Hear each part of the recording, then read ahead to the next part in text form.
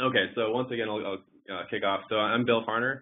I have here David Chung as well. We're going to do an introduction to Infrakit. We have a demo lined up, and we're going to have some time for Q&A at the end. So first, I want to describe how we got started building Infrakit.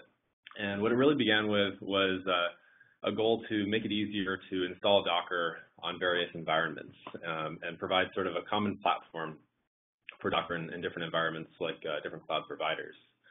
So this is kind of the summary of our mission, was to make Docker cluster infrastructure as simple and portable as Docker applications. I assume if you're on this call, I don't have to convince you that Docker applications are both simple and portable. That's kind of the goal of the Docker company and product. But setting up the infrastructure for a Docker cluster is still hard.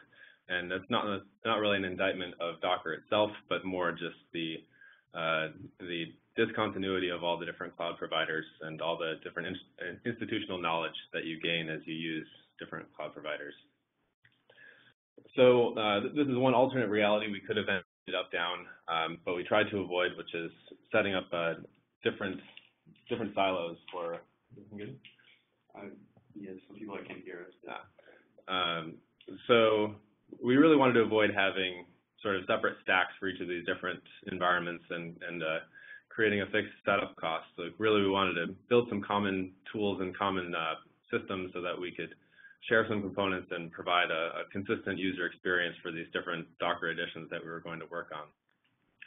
So this kind of illustrates a little bit more closely the idea that we had for designing the Docker editions and the systems behind the scenes, where we have sort of some common pieces and a common user experience, but then we sort of fill in the blanks for different cloud providers as needed. So we'd end up with a plugin or some sort of an adapter for AWS and ACS and so on for other providers as we decide to roll out first-class experiences there.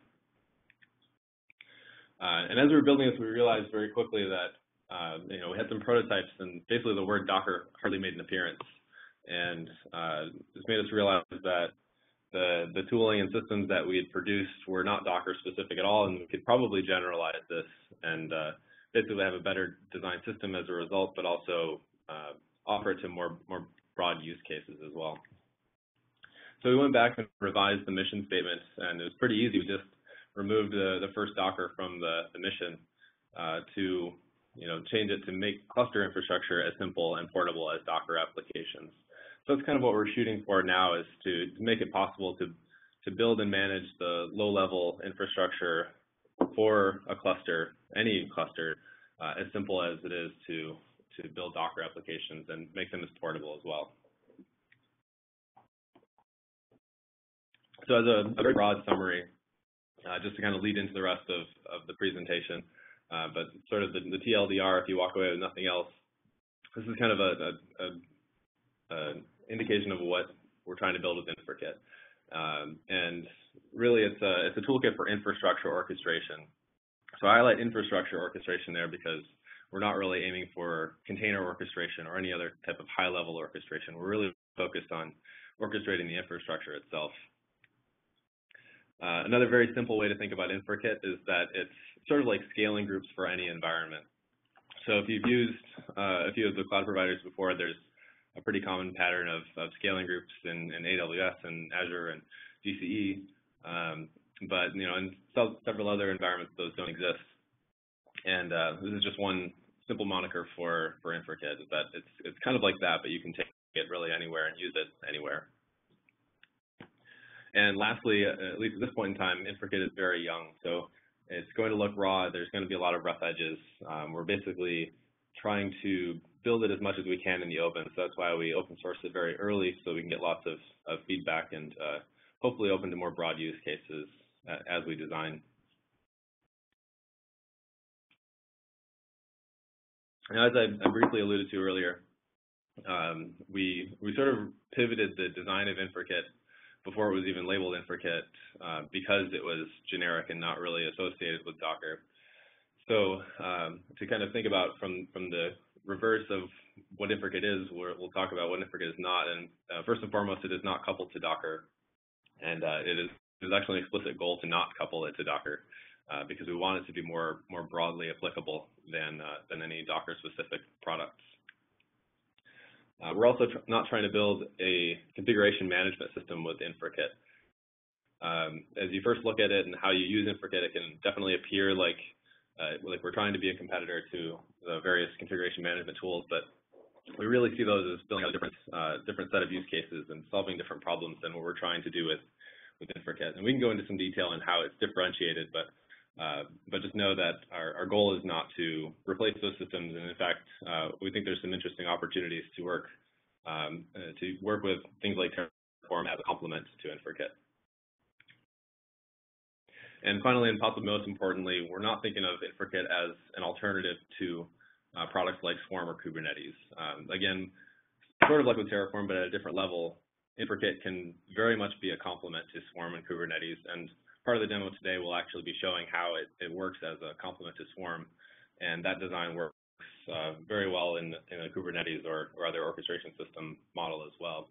But very briefly there, to picture how it fits in with something like Swarm or Kubernetes, all you have to do is ask how you set up your Swarm or Kubernetes cluster. And usually the answer is a variety of different tools or home-baked scripts. And really that's what we're trying to solve with Infrakit, is provide that base platform for deploying and managing the cluster orchestrators themselves. So some key features of Infrakit that differentiate it from sort of the status quo of managing clusters. And one of the most important things to us is Infrakit relies very heavily on declarative state. We really want to avoid building a system that is imperative in nature. So we're trying to focus on user inputs that are purely declarative. So you'll be seeing interactions with Infrakit that look more like defining what the state of the cluster should be rather than defining small modifications to have the user converge the cluster to a desired state. But instead, we want the system to manage that. So basically, you'll be telling Infrakit, this is what my cluster should look like, and its duty is to figure out how it actually accomplishes that. And in addition to that, it's doing that work continuously. So it's constantly looking at the state of the infrastructure and matching that against the declared state that it's previously received, and trying to make adjustments to ensure that the state of the cluster mirrors the user's desire. And so it does this in a couple of different ways, but primarily it's about managing the configuration and managing the different instances, either through instance count or through managing sort of pet-like instances, which I'll talk about a little bit more soon. And finally, and possibly less so, we're trying to bias the system towards immutable infrastructure. So you'll notice in some parts of the system there are verbs like create and delete, but there is no update. And that's, at this point by design, we really want to encourage embracing immutable infrastructure so that overall management of systems and infrastructure is simpler, and there are basically fewer edge cases to think about when managing machines. So I mentioned in the beginning that Infrakit is a toolkit. So this is how we're thinking about it as a toolkit, and why we're calling it a toolkit. And first and foremost, it's because it provides primitives for managing groups of resources.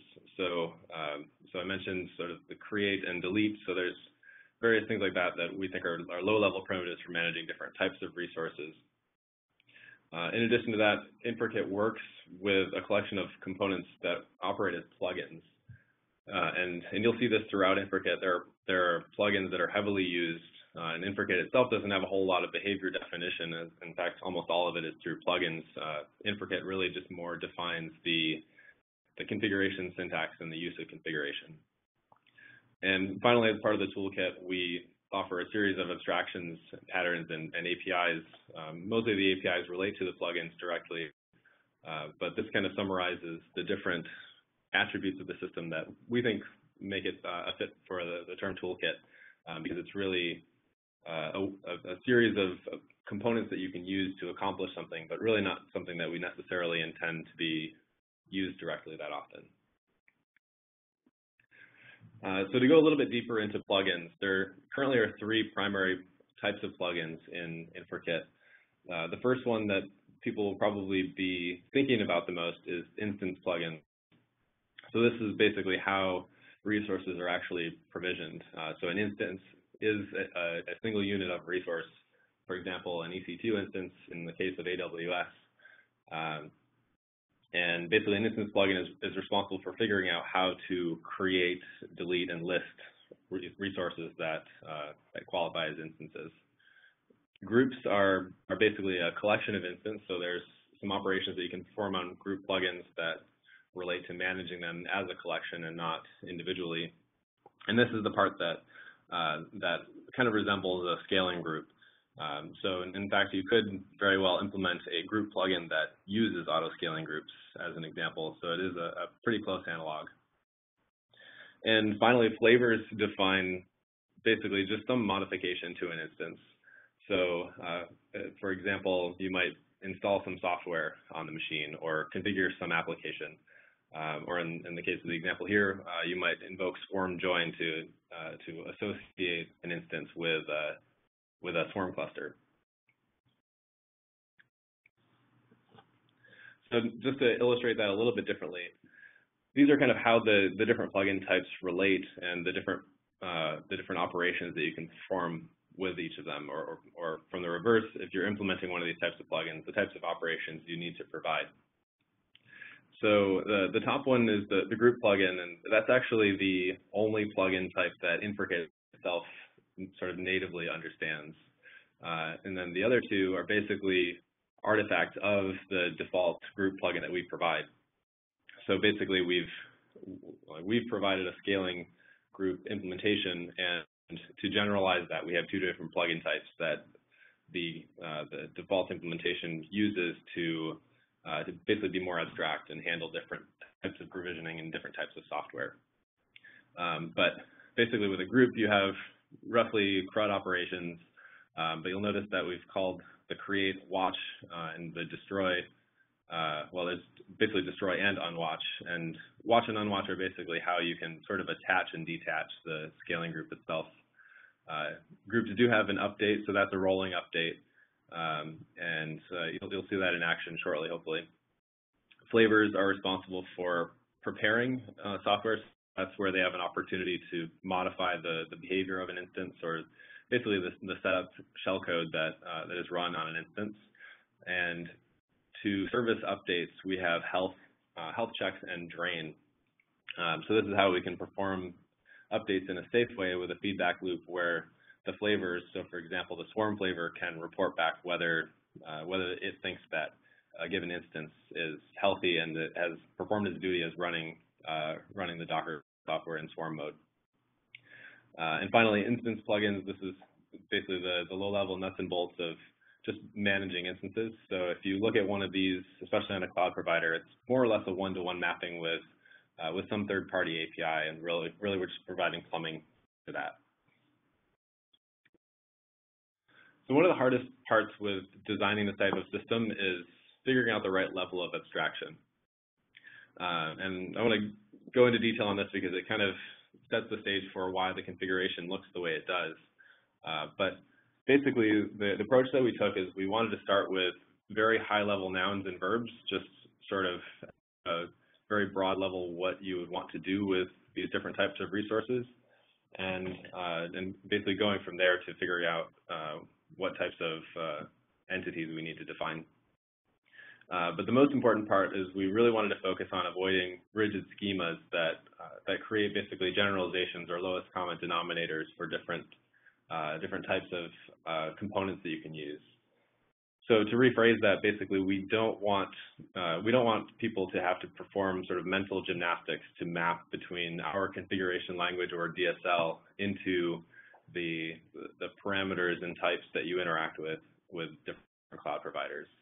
So for example, in the case of EC2, if you want to reference an AMI, you're going to use the term AMI. You're not going to use some sort of generalization that we define for an image or a base layer or anything like that for the system. You'll always be using the native types, so to speak.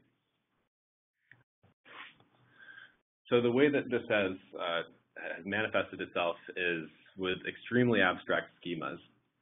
So essentially, parts of the system that shouldn't know about the different types of different layers are just really not exposed to them because the schemas are abstracted away.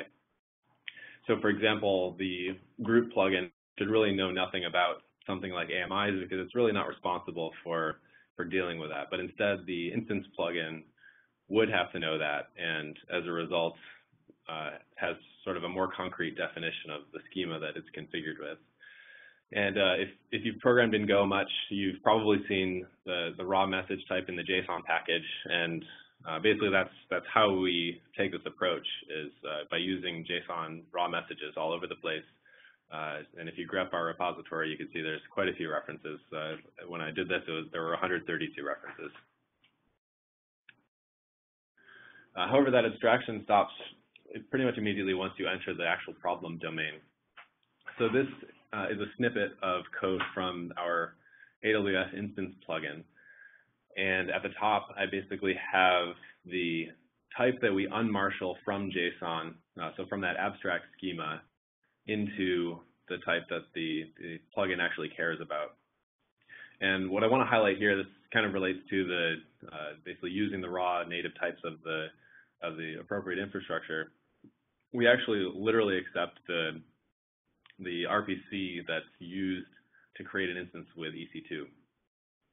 So this is, we think this is very powerful because you basically have unfettered access to any field that is a part of that, and it doesn't really require any glue code on our side to define that, and it doesn't require any mapping between the type that you're actually trying to define or the field you're trying to specify and whatever plumbing that we've used to expose it.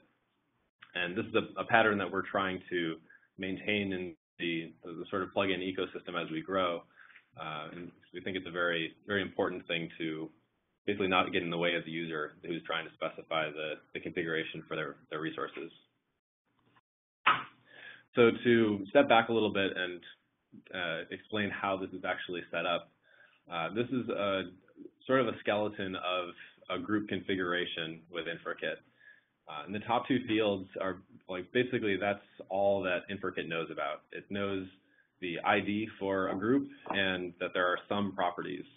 But beyond that, Infrakit itself knows nothing more.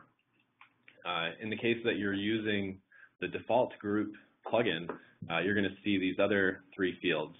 I'll skip allocation for now, but we'll get back to that in a little bit.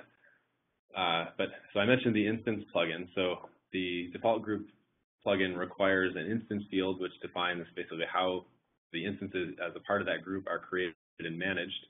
And basically that pattern then is sort of recursive on itself, that we once again have another a plugin name, and they're basically abstract to the group plugin because it really doesn't need to know what those details are.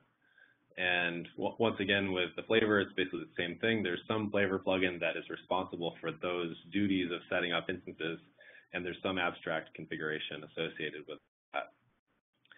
To get a little bit more concrete, here's a group configuration that could potentially set up an Nginx group. So this would be a sort of a scaling group of size 3 that runs in Vagrant and also runs Nginx. Now, I just want to call out, don't try this configuration directly. It's mostly for illustration purposes, but basically a very similar configuration could work just fine. But so sort of highlighting the same details that were in the previous slide, we have an identifier for the group, and that's basically how you interact with the group via Infrakit. It's basically just a name that you give it for a unique handle. We have configuration for the instance plugin. So in this case, I'm configuring the Vagrant instance plugin, and basically below that, we have some properties that are really only known to that plugin. So it's basically a direct conversation between the configuration and the plugin itself. And for the rest of the purpose of the system, it's basically opaque. But the Vagrant instance plugin has at least one parameter called box, which is the base image for the machine. And going down to the flavor plugin, we're setting up the vanilla flavor plugin, which basically doesn't really provide much in the way of ease of use. It's kind of just a way to specify raw shellcode to run as a part of the instance setup. And here we're configuring that with running a Docker image that has Nginx in it. Now, if you were to use the Infrakit command line interface, this is basically what you see. So the focus is really on the group level commands and operations that you can perform.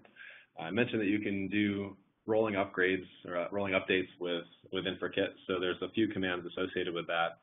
And again, I'll show you this in action, but these are just the broad basic operations that you can perform with Infrakit, and I'll show you those in a moment. So now let's move towards starting this demo. So since there's a lot of moving parts, what I want to do is summarize what's going to happen so that some of the result makes some sense. But essentially, we're going to create a Docker cluster using AWS, and we've basically split it up into two groups in the Infrakit sense. So we're going to manage workers and manager nodes separately, and that's partially because of the EBS volumes that you see attached. So basically, we can treat worker nodes more or less as stateless. They don't really have any required state that they need to store locally.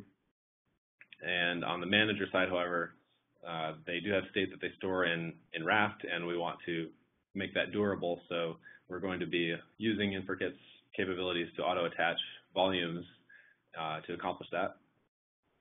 And let's see what else so the cluster is going to have 3 workers, 3 managers. We're going to be setting up VPC and security groups for each of the node types. And finally, one detail I want to call out is you'll note that we intend to set up Docker on both the managers and workers because that's required for setting up a swarm. But we're running Infrakit only on the manager nodes. And the reason for that is Infrakit doesn't really have any business running on the worker nodes. There's really nothing for it to do because its interest is in orchestrating the clusters, and because it's all declarative and immutable state for the cluster configuration, there's really no work to be done on the worker nodes. So the plugins that I'm going to use to accomplish this, there's the default group plugin. There's the AWS instance plugin because I do want to run in AWS. And then I'm going to use basically 2 different flavors, and there's a third flavor that I use to compose those together, but I'm going to use the vanilla plugin to inject some shellcode and the swarm plugin to configure and run the nodes as swarm nodes in a cluster. So because that's still not entirely clear, what I'm going to do is kind of show how the actual interaction between these plugins works.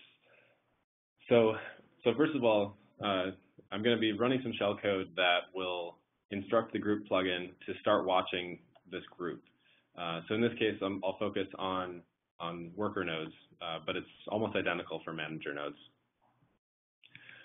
After being asked to watch the group plugin is going to turn around and ask the instance plugin to list all the instances that are a part of that group so that it can decide whether it needs to take any action.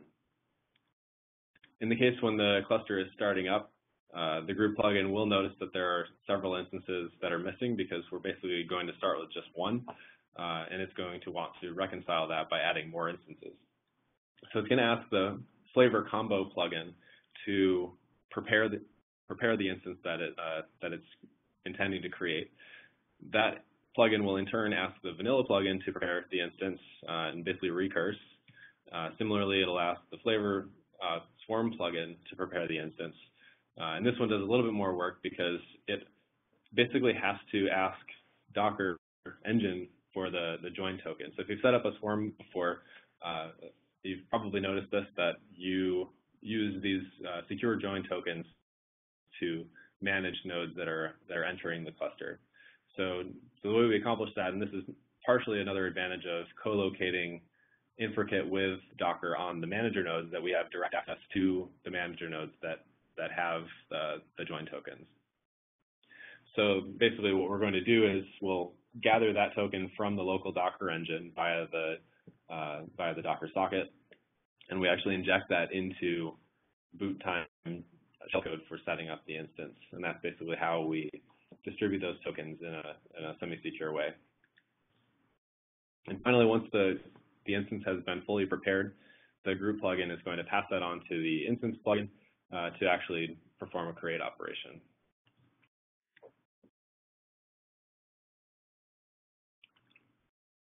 So if you've been thinking critically about this, you're probably wondering, okay, so Infrakit is responsible for creating resources. It's basically a provisioning engine.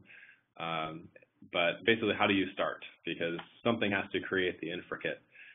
So it's not entirely obvious how you get to the point that you have this cluster that I showed earlier. So once we're there, it's pretty clear how it works, but basically, how do we get there? So I'll dial back a little bit. This is basically the state of the cluster that we're after. And what we're thinking about this as right now is essentially a bootstrap routine that needs to be performed before Infrakit begins running. So the graphic on the right illustrates basically the target setup for the bootstrap operation, where we basically are required to set up all of the resources that Infrakit itself does not already actively manage. So that's going to be the VDC, the security groups, subnets, really all the networking entities. It's going to create the EBS volumes, and basically that initial instance that has Infrakit itself, that has run Swarm init, and also has all of the components necessary to run the Infrakit configuration that we're after. So that's going to be the actual JSON config files, the setting up the plugins that are necessary for the setup to run, and finally invoking group watch on each of those so that we can start active management. And one other detail that I kind of glazed over is also going to be responsible for setting up the IAM role. So if you've not used AWS before, IAM roles are basically a way that you can perform passwordless or secretless operations with the AWS API. So that's basically how Infrakit will be creating resources without us having to do credential management. So just by virtue of being associated with instances that have that authority to create other instances, we can perform those operations in an authorized way, but also not have to deal with credentials or secrets. All right, so now for the actual demo.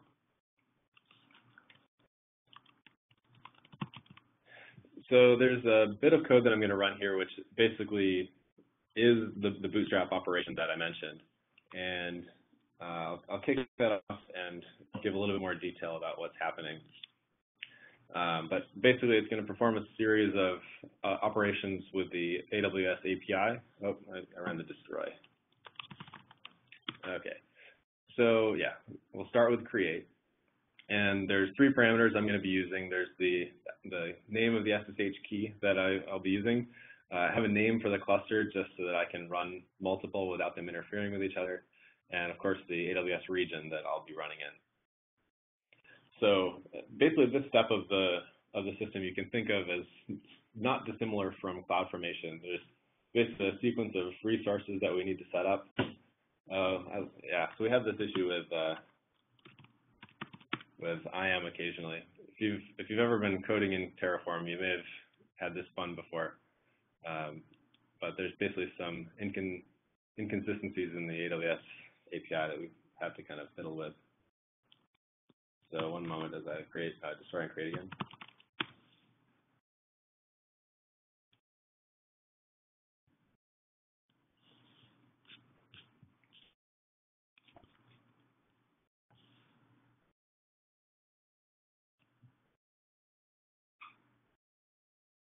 So yeah, as I was saying, this step you can think of kind of like running the initial CloudFormation setup for the cluster. It's going to walk through all of the resources that we need in order to create. Okay. So David actually was worried about this, and I am just going to, let's see.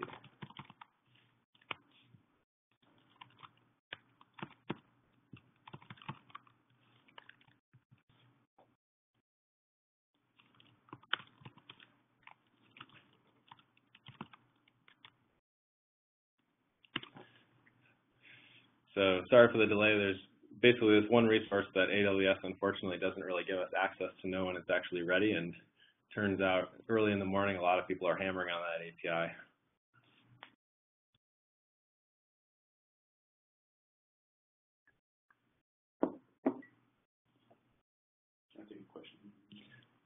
Yeah, sure. So there's going to be a few delays here, so it's a good time to take any questions that you have.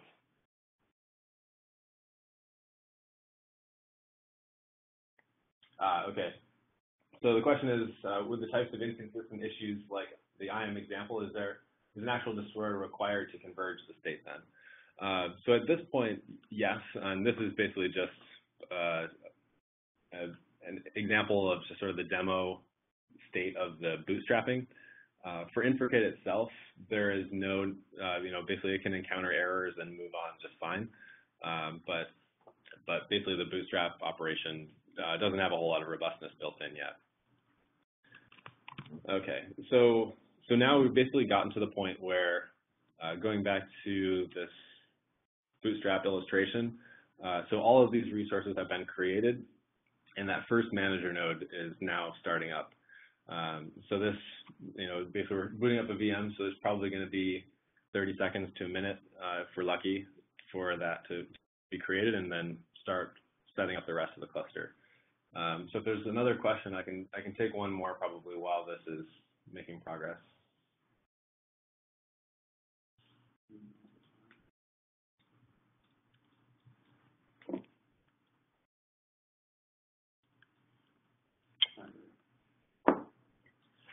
So the question is, when you say health, what does that really mean? Not restarting, what is your definition of health? Good question. So basically it's sort of up to the flavor plugin to define that. And I'll show actually what the health check looks like for the Swarm flavor plugin.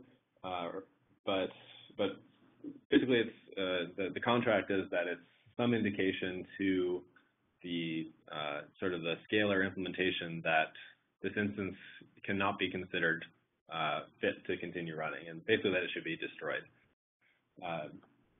So in the case of Swarm, basically what we do is we watch the local Docker API because we are on a manager node, and we check to see if that node has successfully joined the Swarm. So that's kind of the current implementation of what we think deems a node that is running Swarm in a healthy way, that it was able to be created, it was able to run Swarm far enough to get to the point that the node successfully joined the Swarm.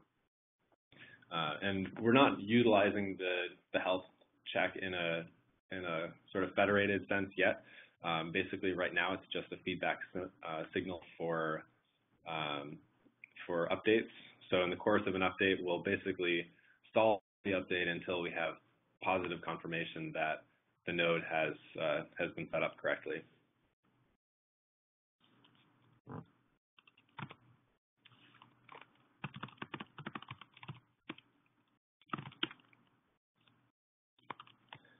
So this is my manager node that I've just SSH'd into. This is sort of the one that we're calling the seed node. Okay, so it got a little bit further ahead than I was expecting. We're actually fully set up at this point. If I'd gotten in a little bit earlier, you would have seen just this one node that was in. But at this point, that first node started up, ran the Infrakit configurations, and then set up all of the 5 remaining nodes, 2 of which are our manager nodes and the remainder are workers. To show you a little bit of how that actually worked. So this is going to be the configuration for the worker group in the Infrakit configuration. So some of this should look familiar to the earlier configuration that I showed. So we have a group of size 3. We're setting up the AWS instance plugin. And then there's a large series of fields that are basically null. And that's basically just because we're using, again, that raw API type from the AWS Go SDK. But essentially all of these could be omitted, but because it was auto-generated. They're all explicitly there and null. So yeah, there's a bunch of setup for the actual AWS instance, but to sort of emphasize the use of native types, you basically see all the details right here in the raw AWS parlance. So if you've used the AWS SDK before, a lot of these should look very familiar because these are just the types that are directly from that SDK. As for the details that are more relevant to Infrakit itself, for setting up the flavor for running a Swarm node, in this case a worker node, we're configuring the Swarm flavor plugin. And the only details for a worker that we care about is we tell the flavor plugin that this node is of type worker. That basically tells it which join token to use when setting up the node. That's really all that in Docker Swarm, that's all that really is different between the worker and managers. And then there's also a command that we need to specify to restart Docker. So basically, when the flavor plugin reconfigures Docker, we need some way to sort of affect that change. And because Infrakit doesn't know the OS on the target machine, it's really basically a detail internal to this AMI that we've used. We have to specify that because it's an OS-specific thing that defines how to restart Docker. Now for the managers, that setup is a little bit more complicated. We use a sequence of logical IDs, and this is because with Docker Swarm managers, we basically want fixed IP addresses for the manager nodes. This basically makes it much safer to remove and add instances, so basically separating compute from the state that's associated with the nodes, because this is how Swarm's use of Raft identifies members of Raft quorum. And this is basically what Infrakit is going to manage. So instead of managing a fixed size of instances, it cares more about the actual identifiers that are used for them. So for example, if Infrakit notices that there's a node that's a member with an identifier of 192.168.33.7, it's going to remove that because the specification was 4, 5, and 6. And likewise, if one of those is missing, it'll create that. The instance configuration is, I think, identical to the workers, except perhaps using a different security group. But the flavor plugin configuration is quite different for a few reasons. However, you do still see, like I mentioned, we're composing the Swarm flavor plugin with the vanilla flavors. So the Swarm flavor configuration looks almost identical, with the exception that we're specifying the manager type. And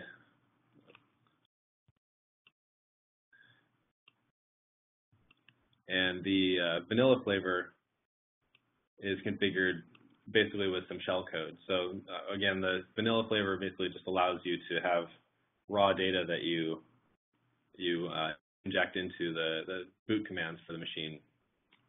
And here, if I were to expand this out, it's basically just attaching the EBS volume that's associated, and also formatting it if necessary. But this is basically how we get durability of the Swarm state by managing that EBS volume. And on the target host, we have to basically make sure that we mount that volume that has been attached.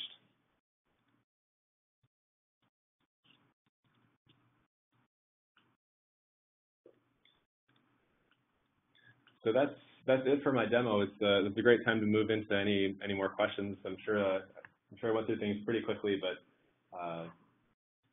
yeah, please feel free to ask questions that you have. Let's see. So,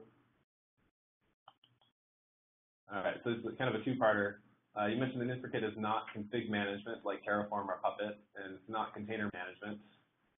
So who or what are competitive products to Infrakit? That's a really good question, and that's something that I think we've been trying to define what we're not competitive to, as you point out, but haven't really pointed out what we are. I think that the best example of a competitor right now would be basically AWS CloudFormation, and basically what we're looking for is some piece of that, basically an interesting piece of that we can take to different environments. I think CloudFormation is a really great tool because it does try to emphasize some of the same goals of what we're doing with Infrakit, but we just want to basically bring that to environments other than AWS.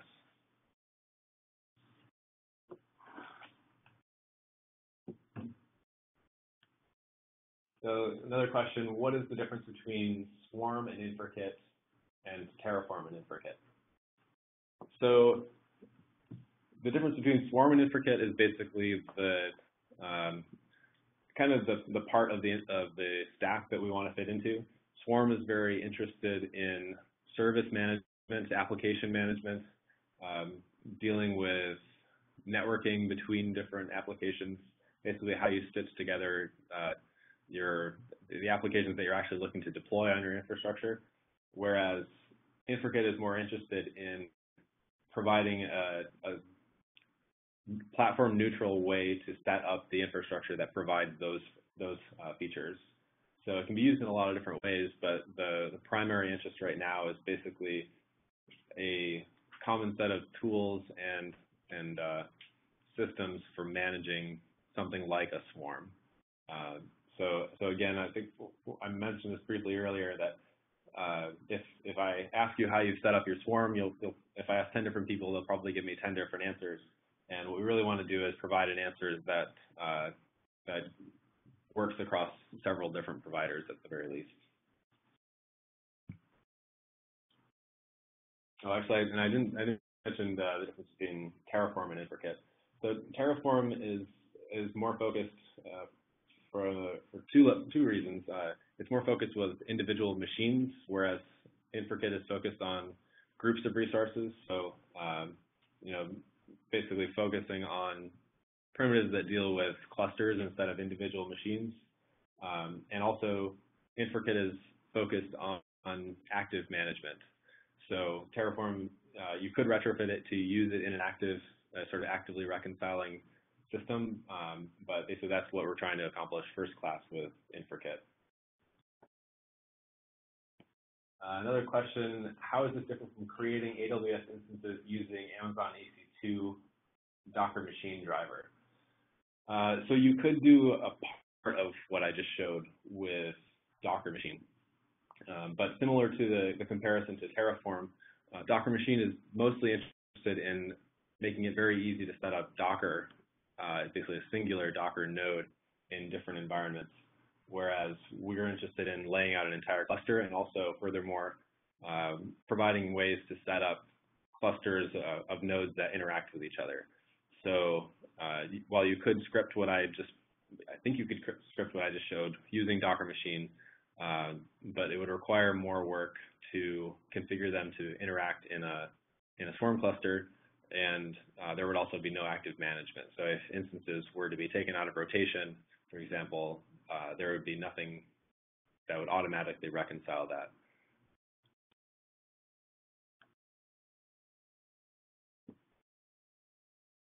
All right, the question, why would you put the stateless app on the workers versus agents? Can you expand on the comment of HA? That's a really good question. So I'll hop back to slides for that. So the comment about HA was basically referencing the fact that we're running Infrakit itself on multiple nodes. So basically we're accomplishing high availability of the Docker Swarm cluster itself in that we can tolerate failure of one manager node, and we also have high availability of Infrakit itself. Now it is worth pointing out that the actual code that I ran does not have high availability of Infrakit. So if we lose that initial Infrakit instance for whatever reason, there currently is no failover. However, that's something that I was hoping that we would have ready for today, but are not quite there, but it should land in the next week or so for sure.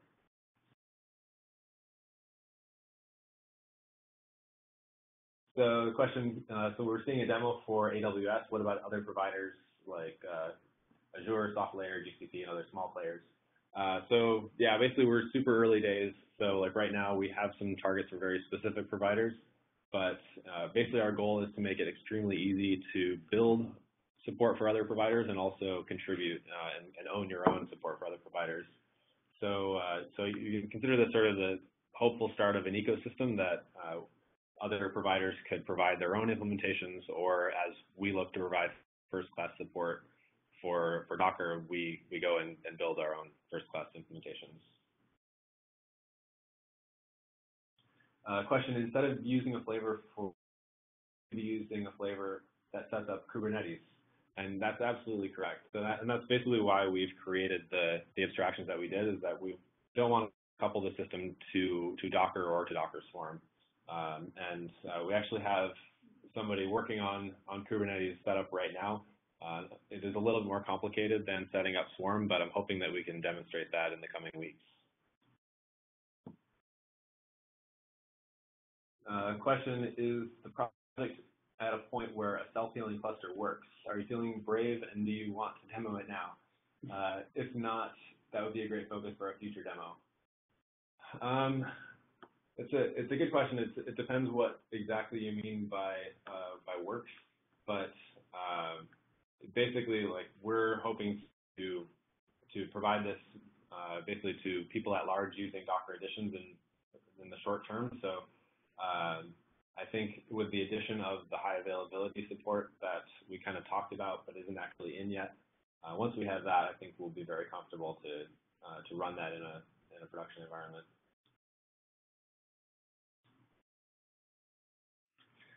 Question, are you planning to make this Infrakit a tool to manage elastic demand? So basically using some of the more advanced features of AWS auto-scaling groups to respond to actual load on the system. And I think we can definitely accomplish that.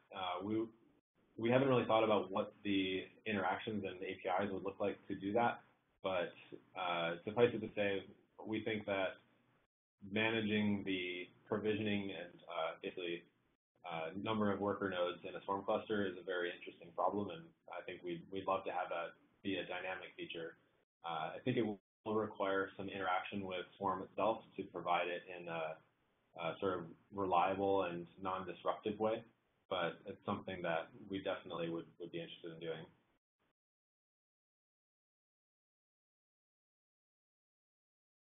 Question, will Infrakit eventually also be able to manage things like VPTs and security groups or equivalents? That's something that we're actively talking about right now. The focus, as you can see, is mostly on managing instances, so the scaling group analog. I think it's going to be inevitable that we need to provide a story for managing resources like that. And yeah, like I said, it's something that we're actively discussing with other teams right now, because basically we have that need for Docker as well. So I think the brief answer is yes, we think we need to manage things like that.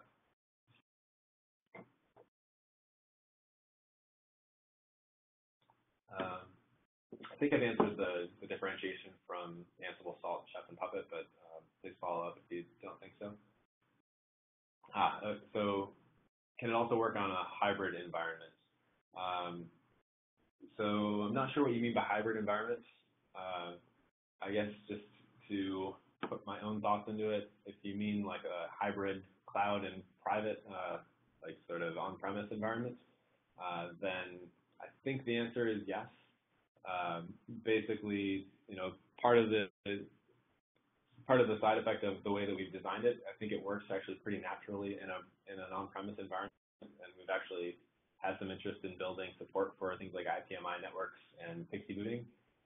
So basically turning an on-premise environment into something more dynamic and cloud-like. And I think with that feature enabled, it's very reasonable to use this in a sort of a hybrid cloud environment. Question, you mentioned active management. Can you outline the active management features?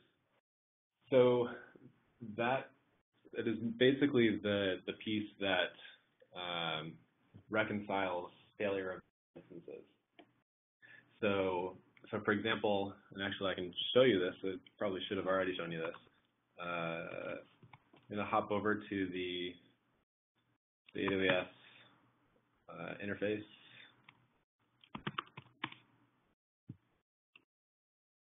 just going to stop sharing briefly while I quickly log in.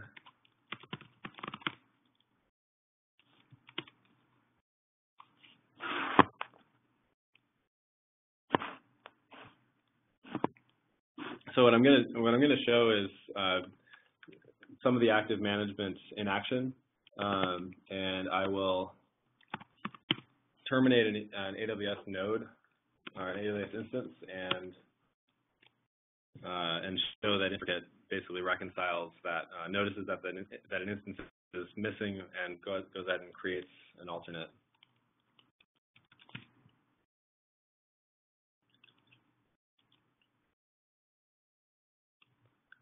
So bear with me for one moment.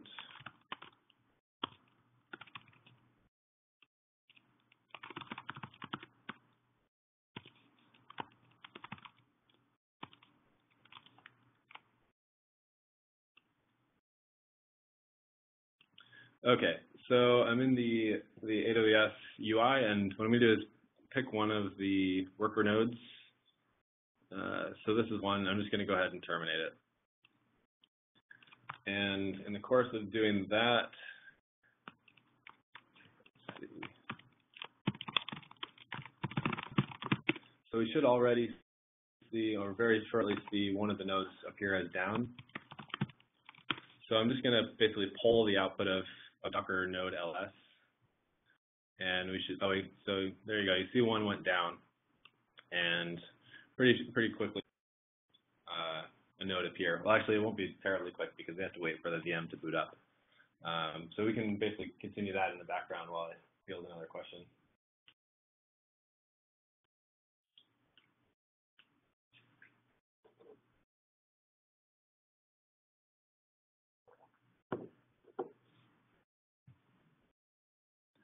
Yep. So question, is the Infrakit API mature enough to do what you just demoed? Could you plug this into an existing automation pipeline? I think that is possible. It depends on the automation pipeline, but I think it could fit pretty well into something like a deploy pipeline.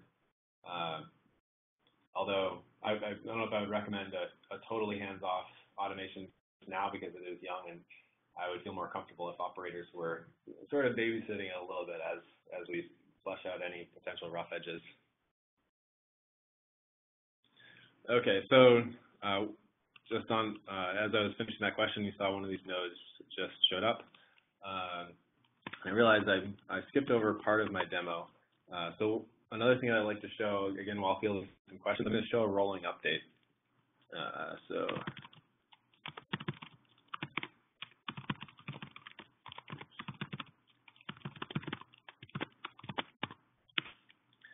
So just for a simple example, let's say that I wanted to increase the size of the worker nodes to small because I basically want more resources for them. So what I can do from there,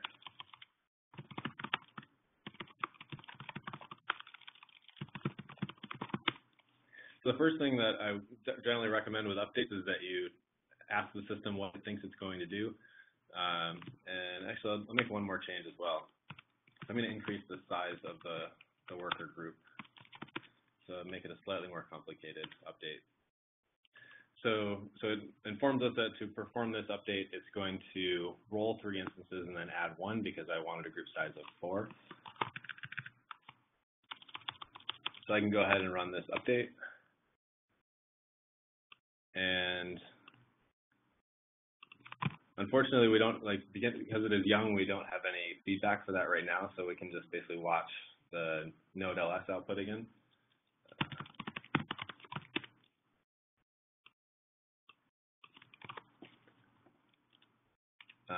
Actually, I'll show one other thing. Let's do.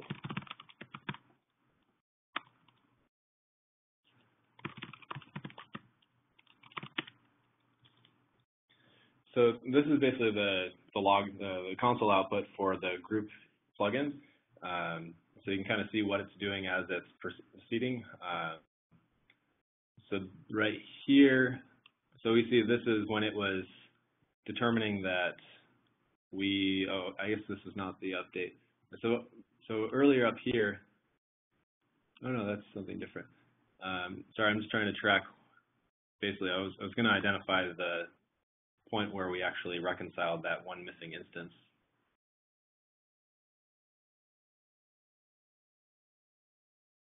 But at any rate, this, basically it's performing the update right now.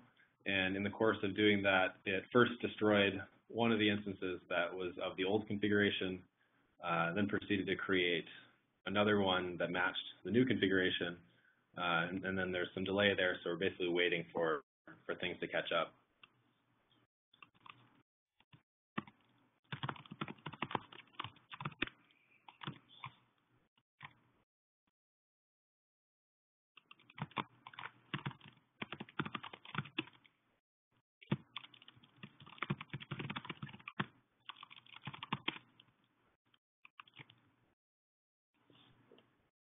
So we are running short on time, but I'll skip back to questions while this happens, because we are going to wait for several VMs to boot up.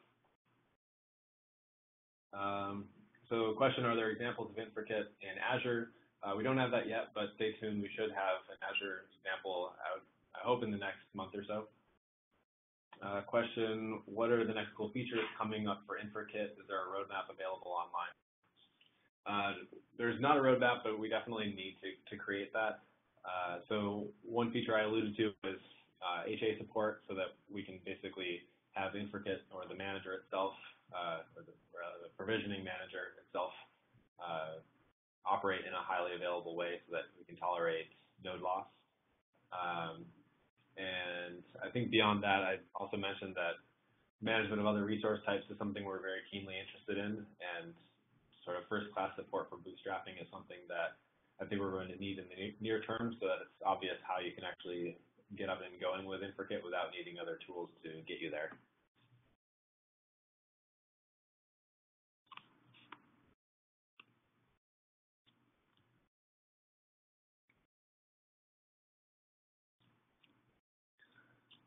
So skipping back to the update really quick. So if you recall, I created small instances, and at this point, we've successfully set one up. I think we're waiting for the other one to finish joining, but we're almost done with that update. Another question, you mentioned that Infrakit is similar to AWS CloudFormation. On AWS-specific cloud platform, what would be the advantage of using Infrakit versus just CloudFormation? That's a good question. I think at this point, if you are only using AWS, there's not a lot of compelling change just yet. But I guess the biggest benefit would be just decoupling from the AWS ecosystem, so that if you do move out of AWS or want to operate in multiple providers simultaneously, you have consistent tooling and some consistent systems to build up your base software stack.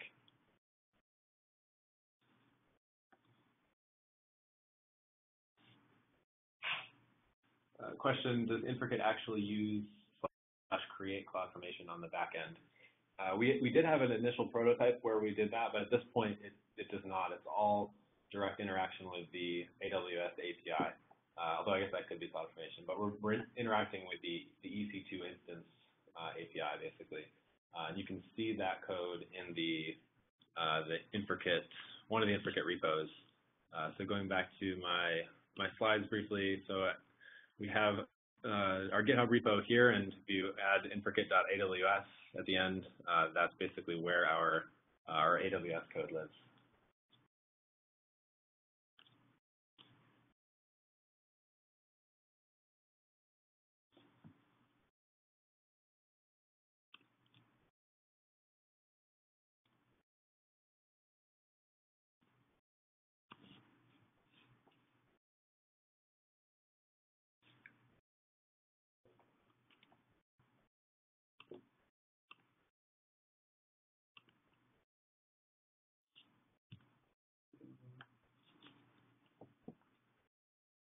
Question, it looks like it's doing a sequential roll for the update as you described. For very large clusters, that would be inefficient. Can you control how many instances are rolled in parallel?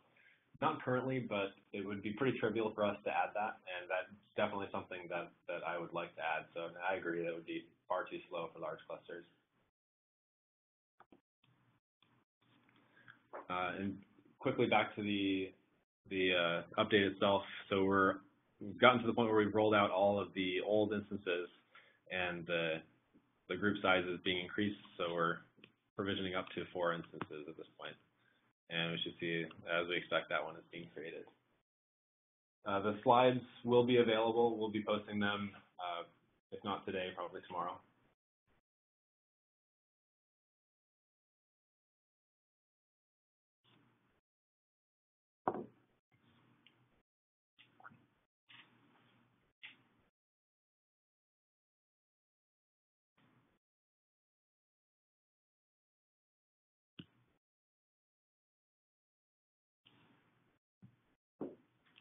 Okay, so we could, okay, so one more question. What about the sample code? I think in the slides I show where that is. Let's see. Yeah, so it's kind of hard to see, but down here at the bottom, this is where all of the bootstrapping code lives. And you should be able to replicate exactly what I did. I can point to some examples for basically the commands that I invoked to achieve the setup. But basically at this point, rather than waiting for that final instance to boot up, we're going to close out. So once again, please come check out our repo on GitHub. Feel free to file issues. Please star it. We do pay attention to number of stars. And yeah, give us some feedback. Thanks a lot for attending, and hope to hear from you.